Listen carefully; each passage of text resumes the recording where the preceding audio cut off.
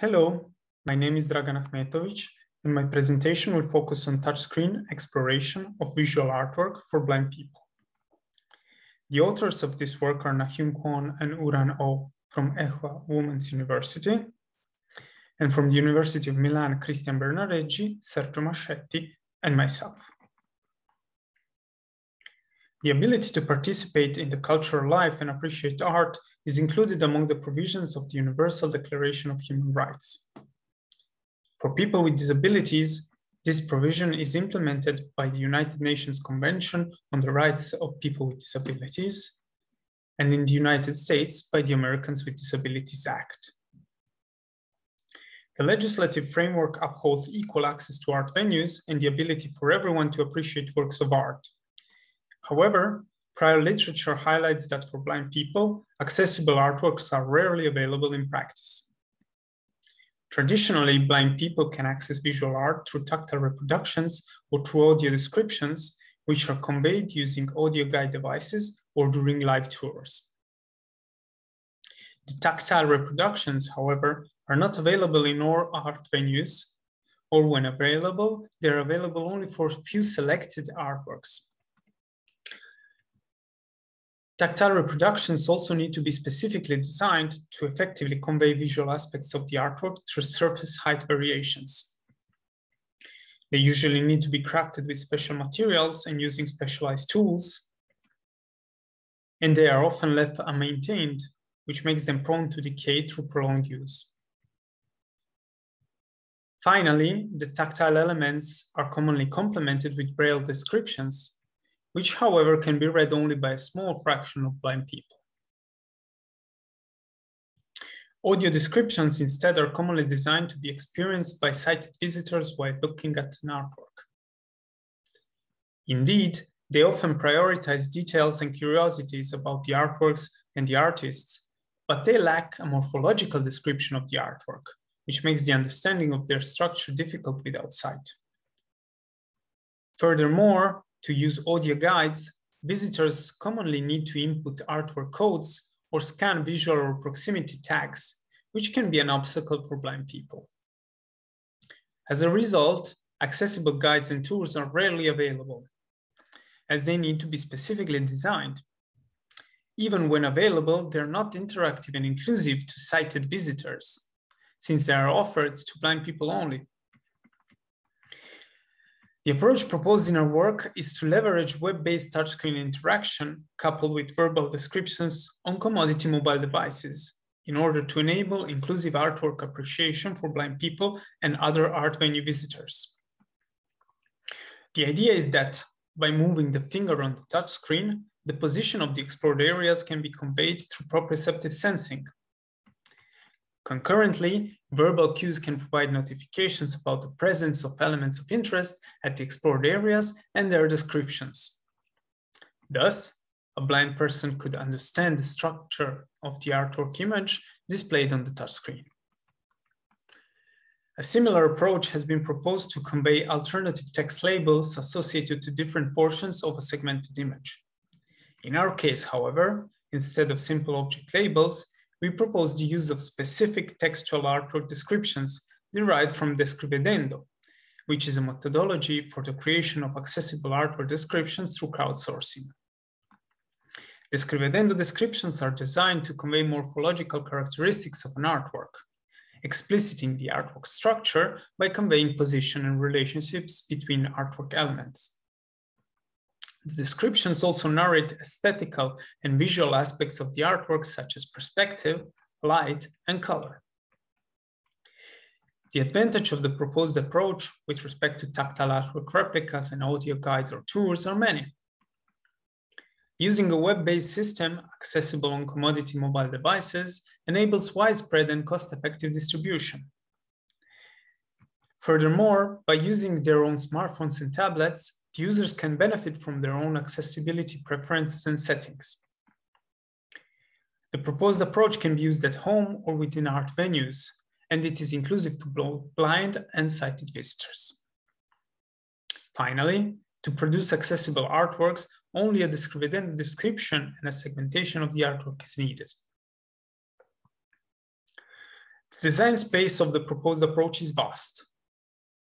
In this work, we focus on exploring two specific design dimensions.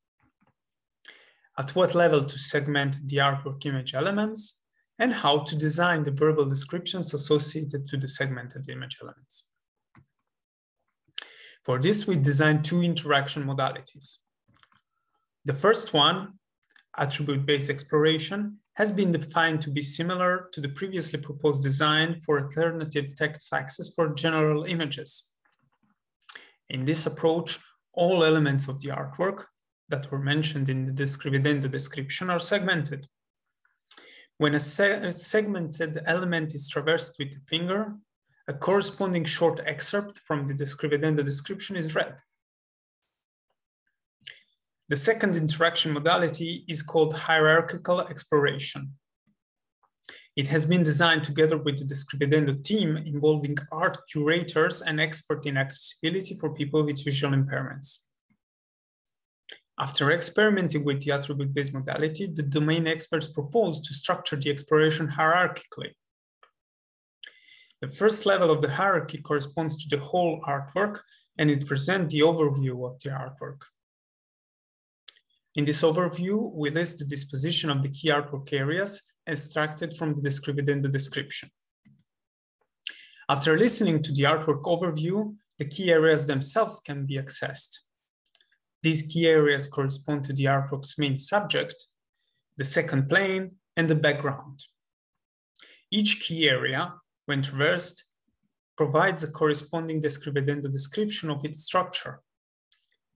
With a gesture, the user can start the exploration of the elements belonging to that specific key area.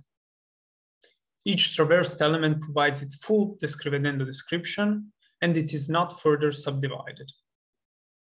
The user can return to the key area exploration with the same touchscreen gesture. We implemented the proposed interaction modalities within a web application, and we performed a user evaluation with 10 blind participants. Due to the COVID-19 pandemic, we conducted the study remotely, with participants accessing the web app from their own devices while telephonically instructed and supervised by one of the authors. We addressed two research questions. To which extent the two proposed approaches are appreciated by the blind people, and which of them is more appreciated and leads to better artwork memorability. To answer to these questions, we had the participants experiment the two interaction modalities, and through follow-up questionnaires, we assessed whether they considered each modality easy to access, understandable, cognitively demanding, useful, interesting, captivating, and exhaustive. Furthermore, we measured the duration of the exploration and the memorability score, defined as the level of details of the artwork remembered by the participants. We analyzed the subjective metric scores between the two modalities, and we discovered that attribute-based exploration is considered easier to access. Instead, hierarchical exploration is considered to be more understandable, useful, interesting, and captivating. Both modalities registered low cognitive demand scores. They also did not differ significantly in the perceived exhaustiveness, yet, considering the memorability score, hierarchical exploration was significantly better. Participants also explored the artwork for a longer time with the hierarchical modality.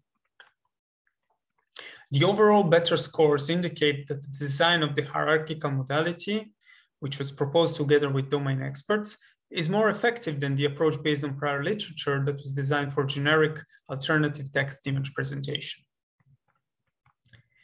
Direct comparisons between the two modalities along the identified metrics confirmed the subjective scores, and the overall preference leans toward hierarchical exploration. Nonetheless, two participants were undecided. Another 4 who selected the hierarchical modality actually reported to be mostly undecided between the two. Quotes from the participants unveil additional findings. 2 of the participants highlighted the similarity between touchscreen artwork exploration and tactile reproductions that are sometimes available in art venues. Participants also highlighted that individual preferences and education strongly influence the favorite interaction modality. However, all participants stressed that both modalities were useful, and they complemented each other to discover different aspects of the artwork. The order in which participants suggested that the two modalities should be accessed, however, varied. In particular, in most cases, the suggested order was the same experienced by the participants, which might indicate the presence of a priming effect. Future investigation will be needed to better understand the effects of order between the two exploration modalities and the impact of the single design dimensions considered, which are the segmentation approach and the description verbosity, on the artwork accessibility and appreciation. Comparative evaluations with tactile reproductions will also be conducted in actual art venue scenarios, and we will also investigate crowdsourced and automated image and description segmentation. In conclusion, we propose two interaction modalities to support web-based exploration of artworks through touchscreen access coupled with verbal feedback. The proposed interaction modalities were appreciated by the participants, who reported benefits in using the two interaction modalities in sequence. Additionally, attribute-based exploration, which was based on prior design for generic images, was considered easier to access. Instead, hierarchical exploration, designed with domain experts, was perceived to be more engaging, and it was shown to improve artwork understanding. Thank you.